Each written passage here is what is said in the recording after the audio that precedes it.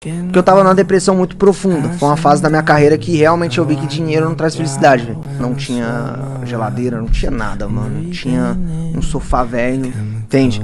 Dinheiro você pode comprar comida, mas não compra apetite. Você compra a melhor cama, mas não compra o sono.